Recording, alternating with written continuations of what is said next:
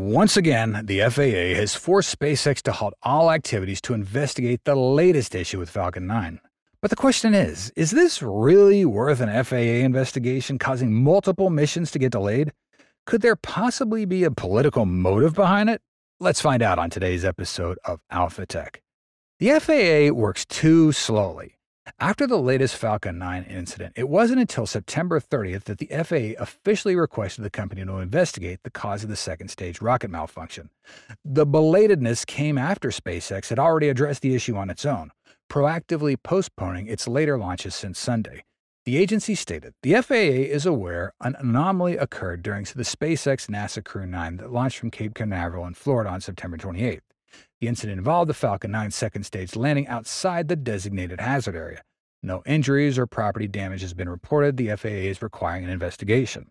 Even though SpaceX launched from NASA's complex in Florida, the FAA still licenses Falcon 9 flights. And this is exhausting, but it's already part of the government's rather tedious regulations. Just look how the FAA announced the FAA is aware an anomaly occurred, like some omnipotent body of gods interrupting someone to tell them something that they already know. But the reality is, they didn't know any more than we did at the time they made this announcement. Second stage of Falcon 9 experienced a minor issue during re-entry, and instead of hitting the target area, something caused it to veer off course and land outside the Pacific Ocean.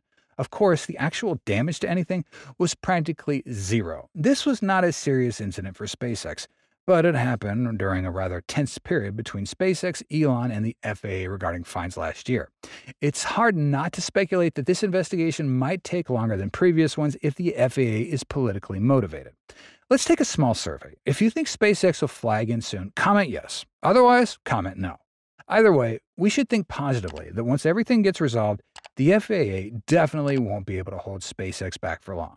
Before the flight, NASA's Commercial Crew Program Manager Steve Stitch shared that his agencies worked with SpaceX on recent anomalies and the company's rocket, one of them involving the second stage of Falcon 9 having a faulty engine, while the other saw Falcon 9 first stage land hard on SpaceX's drone ship and then topple over. SpaceX responded quickly after the previous second-stage anomaly, allowing the rocket to fly after ensuring that systems involved in the issue were not used in subsequent flights. It's unclear whether the same systems are involved in the latest Falcon 9 second-stage anomaly, as SpaceX hasn't disclosed any further details about the upper stage's newest malfunction. Jonathan McDowell, an astrophysicist and expert in space flight, wrote on X that the most likely failure mode still led to re-entry, which was a mild burn of the Merlin vacuum. This could have caused the rocket to go off course and re-enter somewhere in the Pacific Ocean farther northeast than the expected recovery area. We hope that the rocket won't face too long of a delay, as SpaceX is still aiming for a record year of 148 launches. Including the recent Crew 9 launch, SpaceX has now done a total of 96 launches, consisting of 93 Falcon 9s, 1 Falcon Heavy, and 2 Starship launches. To hit 148 launches by the end of the year, SpaceX would need to hit a launch cadence of 2.47 days or fewer. After this suspension, the workhorse Falcon 9 is going to be very busy. History shows that SpaceX resumes Falcon 9 launches quickly, but significant interplanetary science missions remain hanging in the balance. Falcon 9 is scheduled to launch October 7th with the European Space Agency's Hera spacecraft to visit binary asteroids and study the system following NASA's DART spacecraft impact in 2022. DART tested an asteroid deflection technique that could move an object off a collision course with Earth. 3 days later, on October 10th, SpaceX is scheduled to launch NASA's $5 billion Europa Clipper mission on a Falcon Heavy to start a 6-year journey to Jupiter, where it'll explore one of the giant planet's icy moons. Falcon Heavy essentially uses the same upper stage design as Falcon 9. Both of these missions require 2 burns of Falcon 9's upper stage Merlin vacuum to send the Hera and Europa Clipper spacecraft beyond the solar system. They also have limited launch windows to leave Earth and get to their destinations.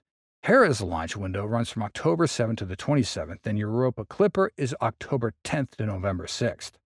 These are crucial and expensive missions, with some payloads delayed for far too long and they desperately needed to fly, even requiring a specific launch window. For this reason, we hope that SpaceX's Falcon rockets can quickly identify the issue to get back in the air, racing towards new records for the year. While managing Falcon launches in Florida, SpaceX and Elon haven't forgotten to defend themselves and mock the absurdity of bureaucratic red tape.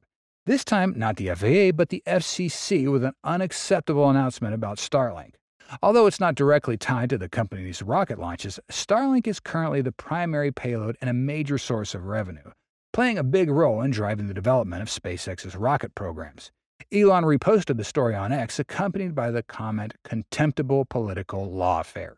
It's a blunt statement, but perfectly fitting given the disrespectful behavior government agencies are displaying towards SpaceX. Last year, in a written statement, the FCC upheld its 2022 decision to deny SpaceX Starlink an $885 million subsidy intended to provide broadband service to 642,000 rural Americans. FCC Chair Jessica Rosenworcel doubted Starlink's ability to deliver the promised service. Today, Starlink is connecting more than 7,700 new customers a day.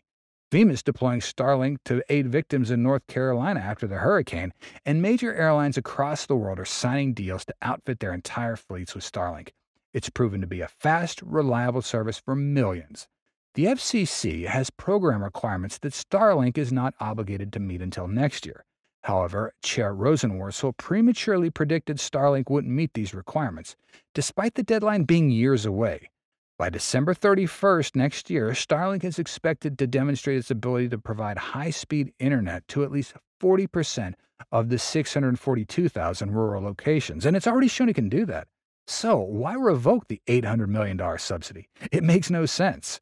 Chair Rosenworcel claims Starlink is unreliable, but if that were true, why are other U.S. government agencies signing major contracts with SpaceX for Starlink? The FCC needs to reverse this.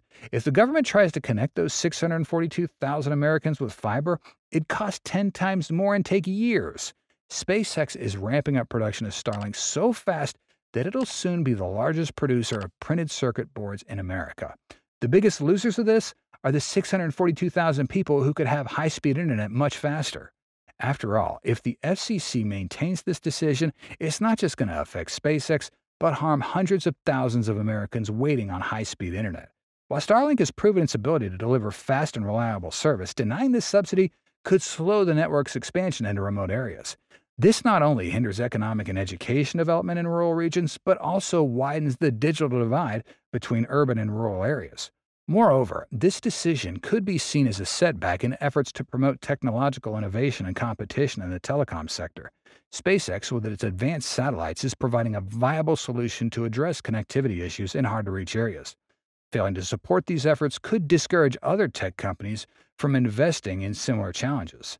Ultimately, the dispute highlights the need for a more flexible approach to managing public resources. Regulatory agencies like the FCC need to carefully balance adhering to regulations with fostering innovation, especially when dealing with technologies that have the potential to bring significant societal benefits. Achieving this balance ensures that public policies don't inadvertently hinder progress, but instead facilitate sustainable and equitable growth in the digital age. In the latest meeting last week, President Gwynne Shotwell informed Texas lawmakers, "This week, by the way, we'll pass 4 million customers for Starlink," which is quite exciting. The milestone means SpaceX has gained 1 million new customers since the end of May. This outpaces the company's already impressive growth rate. Starlink started providing beta service of its product in October 2020, hitting 1 million subscribers by December 22, 2 million by September 23, and 3 million this May. The constellation now comprises nearly 6,000 satellites, with service available in 100 countries to individual users as well as large enterprise customers like airlines and cruise ships. The service is on track to generate $6 billion in revenue this year, an increase from roughly $1.5 billion just 2 years ago, according to research and consulting firm Quality Space. Starlink is central to SpaceX's plan to commercialize and eventually explore space. While the companies continue to raise money from investors, CEO Elon has said for years that revenue from the broadband internet service could help fund further development for the massive reusable rocket Starship. In turn, bringing Starship online helps the company launch even more Starlink satellites at a greater cadence. That's all for today's episode. Thanks for watching and see you next time.